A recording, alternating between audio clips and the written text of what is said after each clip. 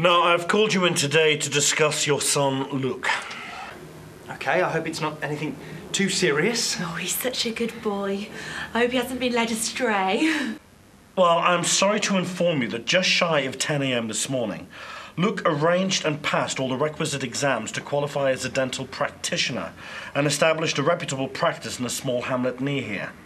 He then amassed an impressive list of patients and then systematically proceeded to inject into their gums a fearful concoction of liquid propane and a brand name drain cleaner, resulting in a final confirmed death toll of 214. What? He's never done that at home. Well, I'm afraid that's not all. Just after 10:30 a.m. Wait, you mean he did all that murdering and stuff in under half an hour? Well, yes. I'm sure now you can appreciate the level of concern that we have for Luke. He then took it upon himself to break into the science suite, successfully design and construct a prototype craft for the purpose of traversing time, and then travelled back to the early 1940s to retrieve the armies of the Third Reich. Well, weren't there supposed to be people supervising him or when all this was going on?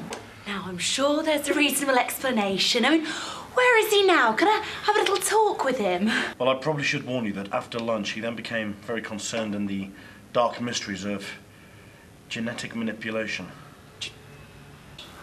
Genetic manipulation? Ah, here he comes now. Luke, I am your father. Lukey? Now, Luke, I think we need to have a little chat. What have you been doing? Come on. We're going to take you home and wash your mutilated head. It's all right. Oh, Luke!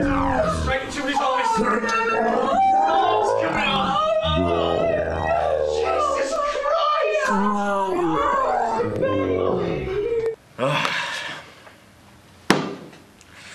Such a promising young lad.